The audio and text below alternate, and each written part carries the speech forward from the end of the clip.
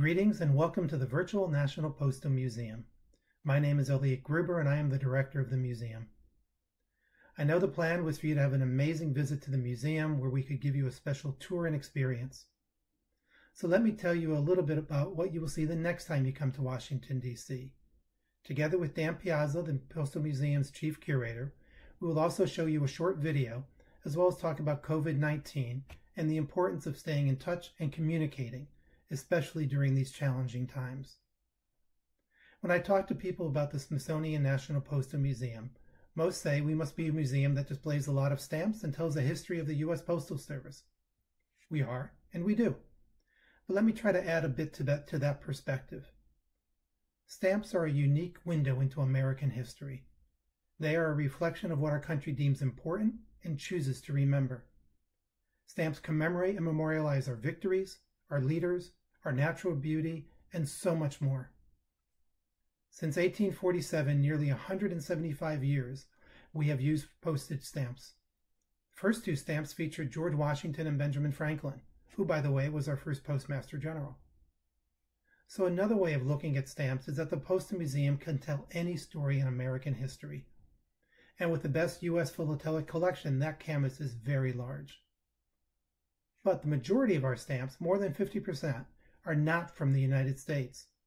So our canvas just got a whole lot bigger. And do you know which Smithsonian museum has the largest collection? No, it's not the Postal Museum, but I appreciate the thought. The National Museum of Natural History has the largest collection. And do you know which museum has the second largest collection of any Smithsonian museum? Yes, the National Postal Museum.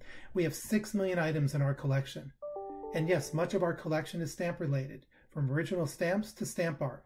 By the way, we have 6,000 pieces of original stamp art, including the likes of Norman Rockwell.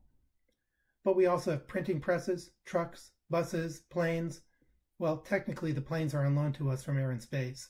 And even a Model T that was used to deliver mail in the snow, with skis.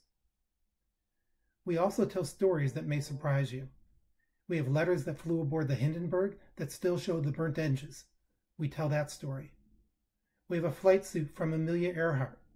Did you know that she subsidized her aviation exploits by taking letters and bringing them up in her plane? We tell that story. We also have items from the Titanic. On that fateful voyage, there were 5 postal clerks, 3 from the United States, 2 from Great Britain. At 12:30 a.m., there was a sighting of several of the clerks carrying up the registered mail bags in the hope of saving them. It turned out that was the last sighting of any of the postal clerks. All 5 postal clerks perished. We have one of their pocket watches. It is permanently stopped at 1:27 a.m. The Titanic officially sank less than an hour later. But why does the Postal Museum tell the Titanic story? Officially, the ship was called the RMS Titanic. What does the RMS stand for? Royal Mail Ship. Because the Titanic carried mail under the auspices of His Majesty's postal authorities. Today, we are living through unprecedented times, and it is especially during these uncertain times that we seek some sense of normalcy, of reaching out and staying connected with friends and family. The National Postal Museum tells this story too. Here is a short 2.5-minute video that talks about the important and innate need that we all have to communicate with each other. Following this video, Dan Piazza, the museum's chief curator, will bring this story to the present. I look forward to seeing each of you on your next trip to Washington, D.C., where Dan and I can welcome you to your National Postal Museum. Until then, stay connected and be well.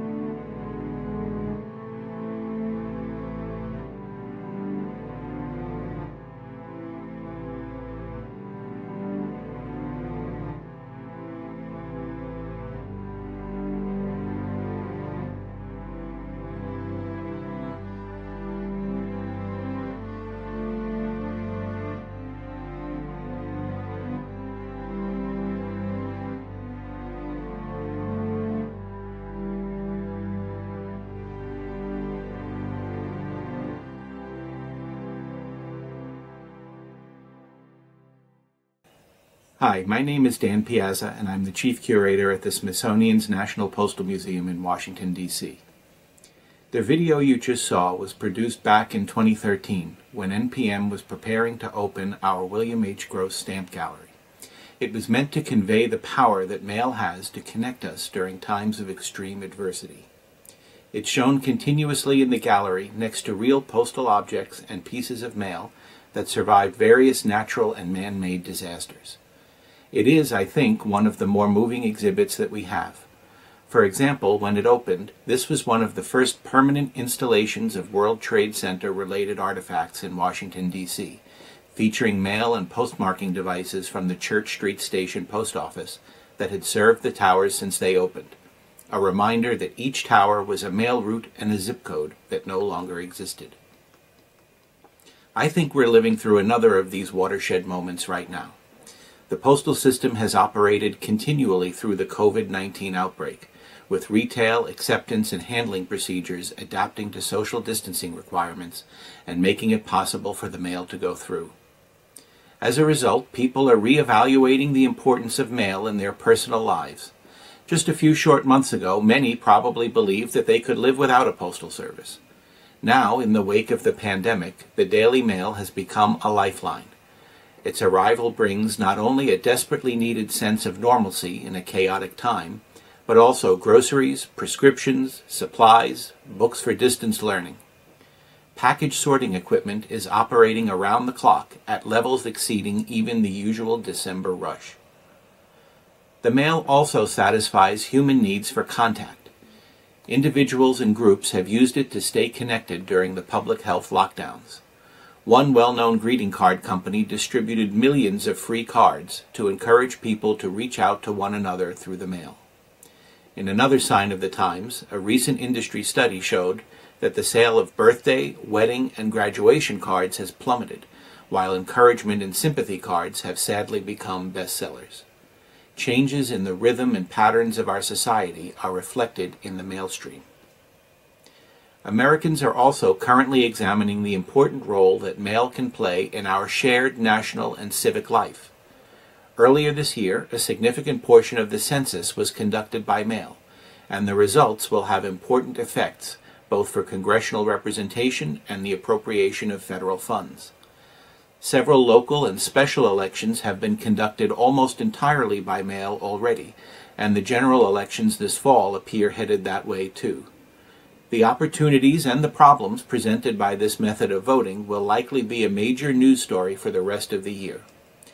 Whatever the outcome, the debate itself echoes the founders' vision that the post office should contribute to an informed citizenry and deeper public engagement in the political process.